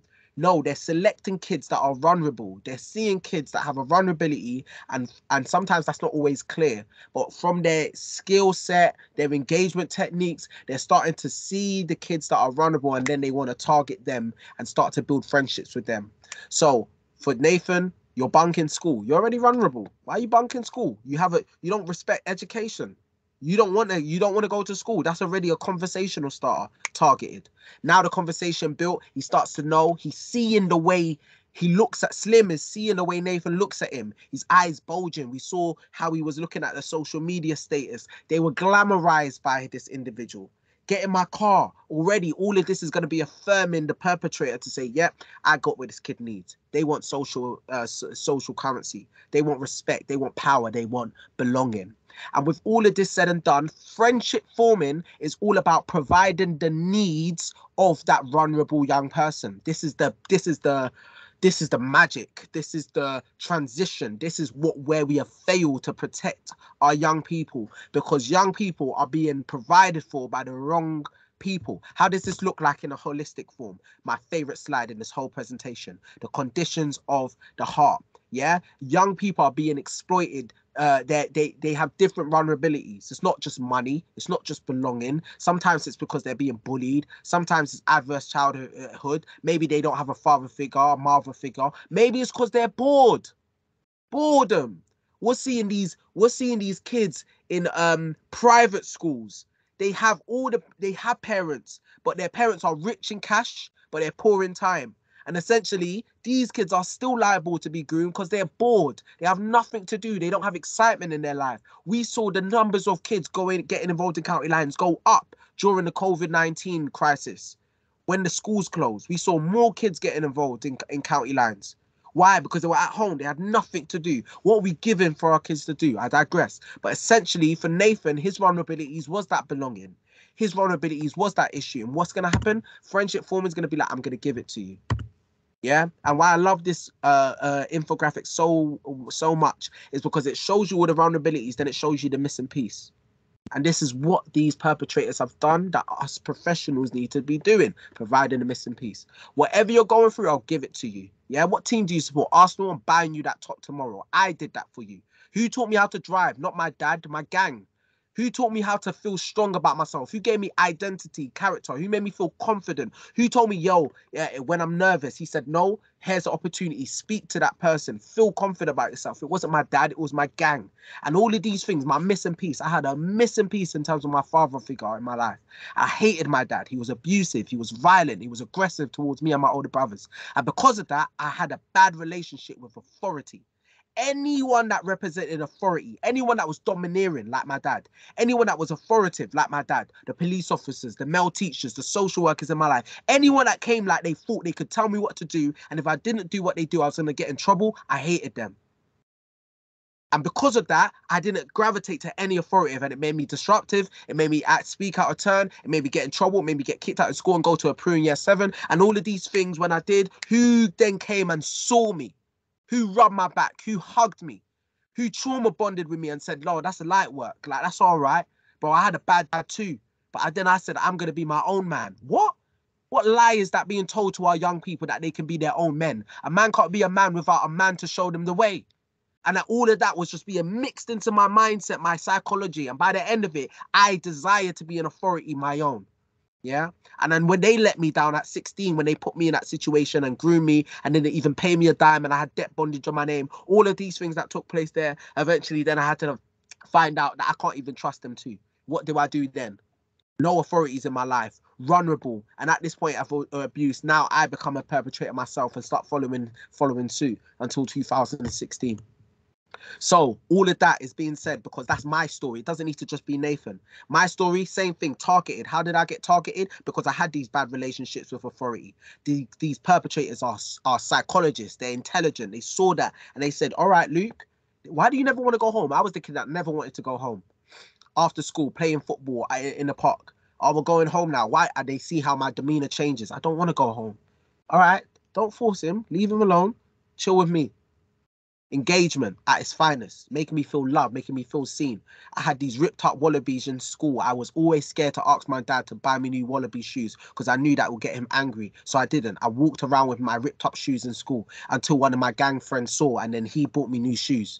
What do you think that does to that young person? They feel loved. They feel. I felt I loved these guys. They made me feel strong. They made me feel powerful. I remember my older brothers who also had their daddy issues. I later found out they were involved in the same gang. And then when I found out who my brothers were, by the time I was in year 9, I became this walking powerhouse. No one could be rude to me ever again. No one could disrespect me ever again. I felt powerful. I felt strong. Yeah. And I felt grateful. And that gratitude was the love and relationship component number 3. That love and relationship is where deep trust has been formed, and it's because of an exchange. Yeah. And this is what I say, as the grooming line progresses, we're losing. The grip is looser with these young people. How can we grip them back in when they already have a deep love and relationship with these perpetrators? What can you say? What can you do? You just got to love them harder. Who's providing for those needs? Us or the perpetrators? And now it's important because now it's like, yo, I'm going into a school. I've just been told by the SLT that this person, she's on this young person, he's on the cusp. And I know I can't just go there like the stranger I am, but then begin to tell this young person, yo, what you doing? No, I have to come down to their level. Every time I'm talking to a young person, I sit down and I talk to this young person on a level, and I want to know you. I want to know you. People can't DM me on Instagram and say, help me, my son's this. I don't know your son. Get on the phone, know who this person is. And then through there, you're thinking, wow, this is something else. I need time. I need this. And because essentially we're looking at a young person or generation of young people that are already in love and relationships with these people. And it's not, side note, it's not only just face to face. Now it's happening online, social media. People are being groomed and they have deep relationships with these perpetrators online. How? Because Snapchat is the new football parks, the football and basketball courts. Everyone's talking on Snapchat. They're signposting. I can show you examples now of these individuals, perpetrators. They will hide their face. They won't show their face ever with emojis. They will hide their face, but they'll show you their hands and all the money they're counting in it. They'll show you the cars and the BMW sign with their hand, with the Rolex, and they're driving and they're showing their hands, but they won't show their face. And essentially, young people, they're just glamorized. It's amazing for them to be seeing it. And what do? They just click like, or they put fire emojis. And then the perpetrator who's seeing all of these engagements happening online, they're looking through, oh, this person liked my pic. Then they reply back and they say, you like what you see, yeah? Love, bro. Where you from, by the way? Oh, what? From Kent, Margate? Me too. No, he's not. But he's going to use that as a bargaining tool to start having conversation. Be like, that's light work. I made that yesterday, bro. Send me your address. I'll send you a gift. And now they're getting into engagements. And these young people, it's like, just make sure you don't tell no one. And when I've realized, oh, sorry, guys, even when I realized, oh, like, if this young person's not going to say anything, because young people all have this no snitch mentality, now I'm going to think, okay, cool, I can trust you. Build that relationship, loving relationship formed. Now you're holding other things for me as well. So it's the same thing. I've just given you quickly Nathan's story mixed with my story, mixed with a social media story, because these are my learning objectives. I need to make sure we cover that. This is happening different females as well. We have females that are targeted through love and romance, boyfriend and girlfriend being introduced. Same thing, getting into relationship. They think these perpetrators are their boyfriends, their lovers, they're the person that was kind to them, not like their father was. Kind to them, not like the boys in their school was. And this person's so romantic, taking me on dates. No, he's trying to build a friendship with you, a loving friendship in that case, and then it develops into a loving relationship, and the same thing happens. Do me a favor, babe, hold this for me. Hold this in the bag that I gave you, and we know it goes on. And then abuse is too late. Abuse is way too late. And very quickly, these are all the abuses that's going to be in your pack after today. These are all the realities and consequences. This is what we need to tell our young people before the targeting stage.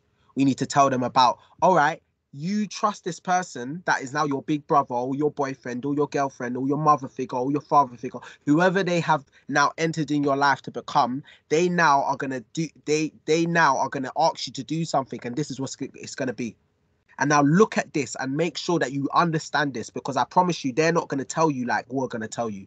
They're going to make it feel like, oh, do me a favor, but they're not going to tell you you have to be up 24 hours a week. So 24 hours a day. They're not going to tell you where you're living. I know a female in a story, in a case, no time to explain, but essentially when she was dating, they used to go to hotels and she would see her drug dealing boyfriend, sell drugs from the hotel until he dropped her to do it for herself, and it was in a crack house. And she really thought it was going to be a hotel. No, it wasn't a hotel. That was a trick. So of course it's not a hotel.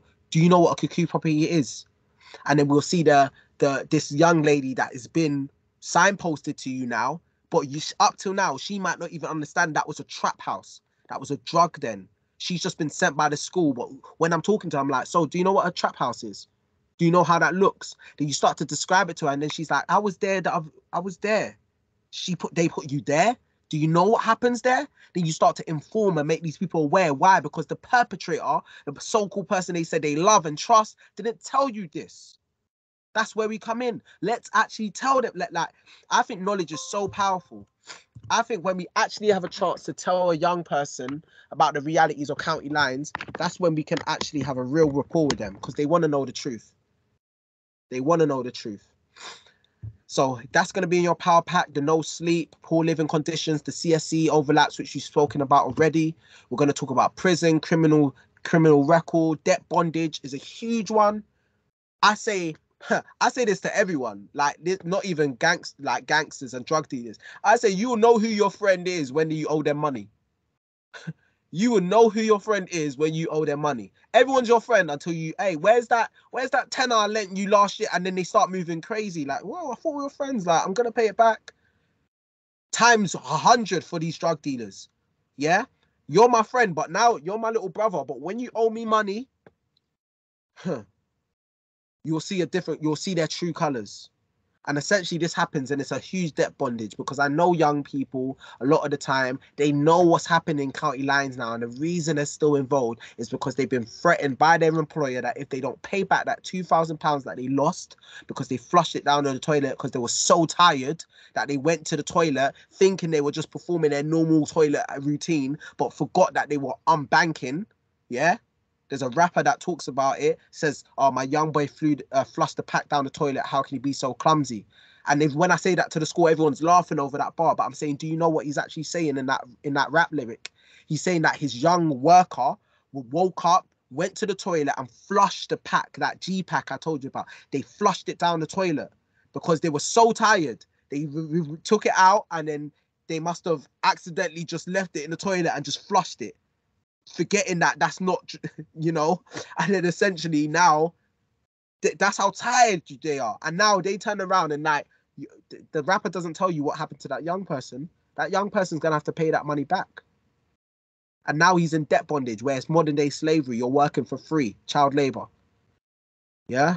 And then I've seen young people, Jacob, an individual that works for St. Giles Trust, he lost the drugs at age 17, the gang he was working for. He went back to that same house that he knew was being watched by police. He went there because he was desperate, scared that if he didn't, he was going to get in trouble by his gang. He went there, got caught by the police and went prison. Next 4 years in prison, life changed. Now he's working for St. Giles Trust. We see these things every day. So we're like, debt bondage is another reality. Would my young person ever be in debt if I love him and care for him? Would I put my son in debt? Would I put my little brother in debt? No. And then you saw Slim's story on the animation where he intentionally put Nathan in debt. Didn't we see it? He set him up. That's a new grooming tactic that we're seeing happening. We're setting up our young people to make them think they made mistakes. They haven't even made the mistakes, but they trust these individuals so much that they think they did. That's the reality we're in right now. So all of these are examples of the abuse. The houses, the prisons, the injuries, the rival gangs, family members being targeted. Yeah. All of these are examples. Rival gangs we've spoken about. All of these family members being targeted because remember, they know where you live. So all of these are going to push this young person. And why I'm saying these, even though they deserve much more time, is these are the conversations then you say, when we're talking to our young person that may be in the cusp or may be involved, we start to explore if they already do not feel safe. Do they know where they know where you live? All of these are big conversations, which may lead to a relocated situation. We've relocated people with St. Giles Trust, with working with agencies to move the family because they've been threatened by the gang. We've done angel recovery where we tried to pay off the debt one time and get that young person out. In my position where I am, and I don't say this with my lanyard, if I know a young person, if a mum calls me today, if a mum calls me today and she says, I just found £2,000 worth of drugs in my young person's possessions, what are we going to do? Yeah? That's a whole discussion, but I'll tell you what I would do, and I'm just not even with my lanyard. I'm telling that package needs to be given back to that drug dealer. You take your young person and never talk to that person again. I've seen it work wonders. Essentially, you say you have 10 minutes. You tell your young person to tell the gang, my mum's found the drugs. You have 10 minutes to take these drugs back, or the police get involved. And you'll see how quick these gangs come. They take the drugs and they leave the kid alone. I've seen it happen. And why we do it like that, I've told police officers the same thing, is because if that drug goes missing, those drugs get flushed down the toilet by the mum that's panicking, or gets given to the police. Essentially, those drugs are going to just get seized, locked away, nothing going to be done with it. But your young person is essentially going to be on the crossfire for the next year, being watched, being stalked, being followed, being threatened because they owe this gang money. Yeah, I wish we had time to talk about that, but I wanted to share that because sometimes you're going to be in lived scenarios, and you're going to have to think, what is the best well-being for this young person? Debt bondage is ruining so many people's lives, debt bondage. So I say that from a personal opinion. Yeah. Time is going, but we're having fun. We're having fun. We're having fun. So, all right, cool. So, there's so much, guys. I'm gonna leave it there. What I'm gonna do is I'm gonna just give you a quick scan, have a read. These are the signs and indicators. This is just a conclusion for everything we've been looking at today. Sorry. The signs and indicators is essentially, all right, with all this negative stuff, what can we do on our daily work that we should watch out for? You know, we've spoken about the young person going missing for numerous days. And essentially, this is essentially. So we're seeing that young people going missing, question it. Young person going missing for numerous days, numerous nights. They're saying they're at a friend's house, questioning it. All of these things are things to watch out for. I can't go through them, but a lot of these things we've spoken about, the slang terms, the behavior of our young people, the things in their possession, you know, there's like the language with, I've talked about G packs and other slang terms like conch, OT, all of these things are here. So yeah, that's going to be in your resource pack so you can see that as well. Yeah, and yeah, how did I get out of it? Yeah, let's do questions quickly. How did I get out of it? In 2016, I lost two of my friends in two ways. One of them was murdered and one of them was incarcerated for a long time. He's still there. My friend's name was Akeem. I just remembered, it's blurred, but underneath the blur, there's a picture of Akeem on my wall. Akeem was a really good friend of mine. Yeah, he was murdered. He was shot in his head, closed casket.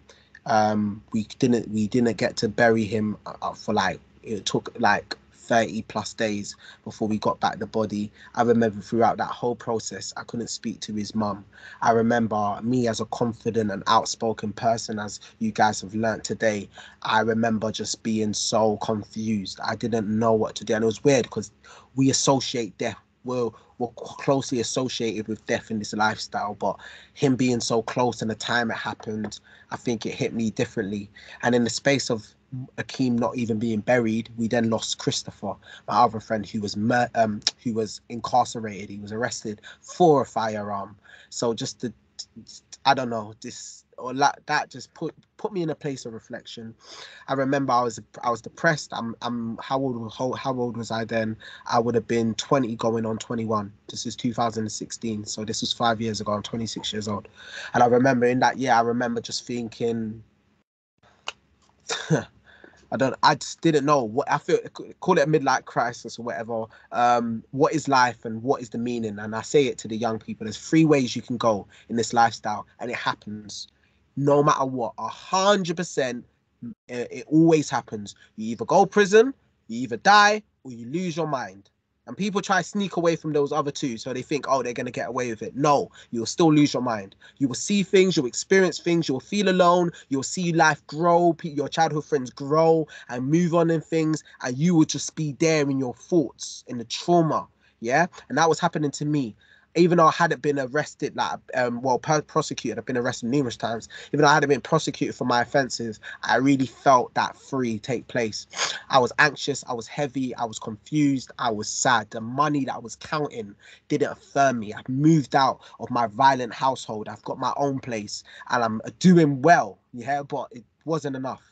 And I just remember in that moment just needing to escape. And yeah, so I heard this word called change. It really in my head, I just knew it was like it's like I just maxed out everything I was doing. So I just wanted to change.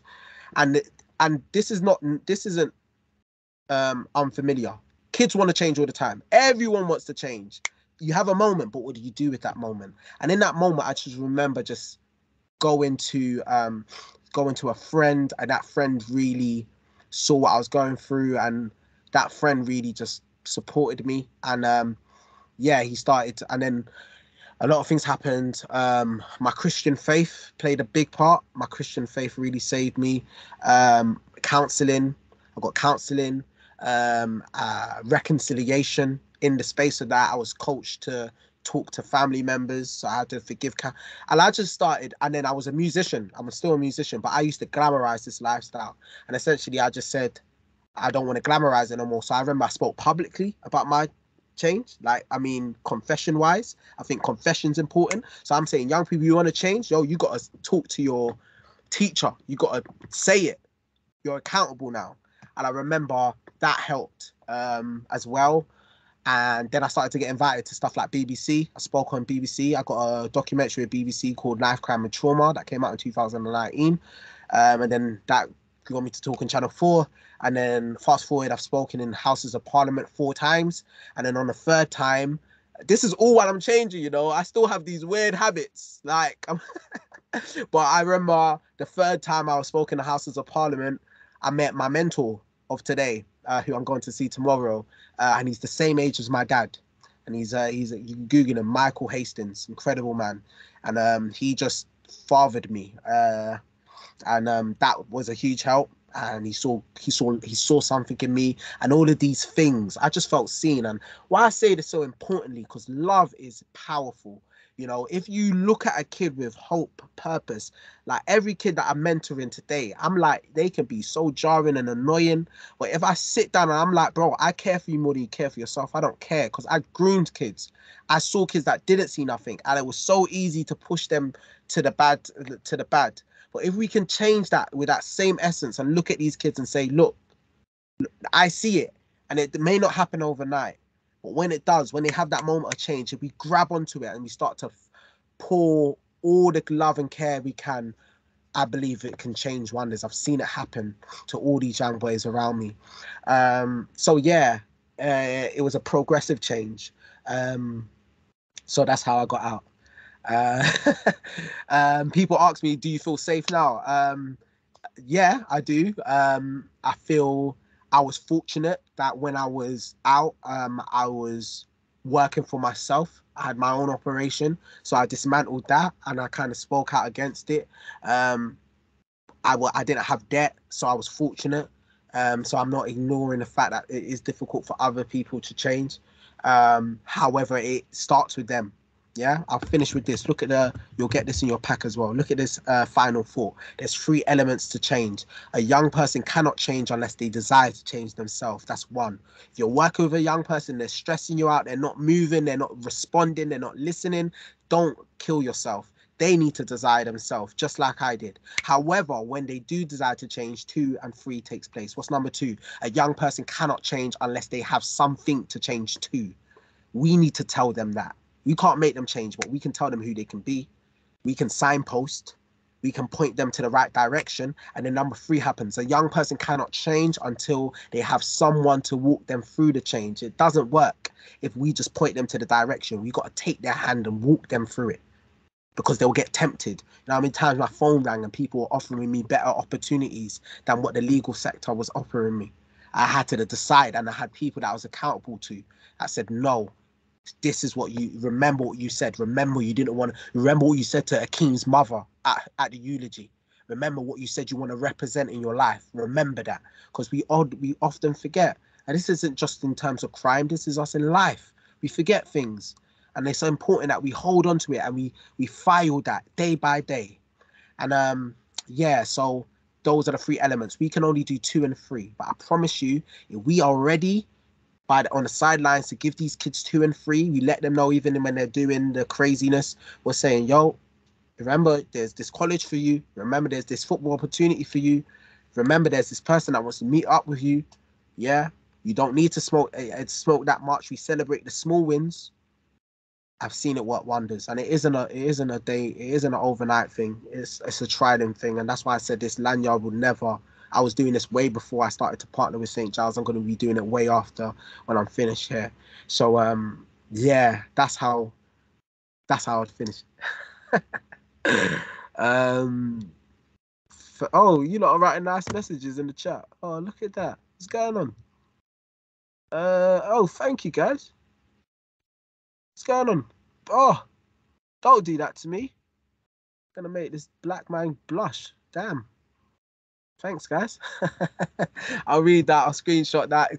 Fill in the feedback form. Guys, I really try professionalism wise. I don't want to abuse the time. But yeah, I'm really sorry that we've gone over time and we didn't get to finish and go into detail with other themes. But it's a 2-hour session. I do this in half a day training.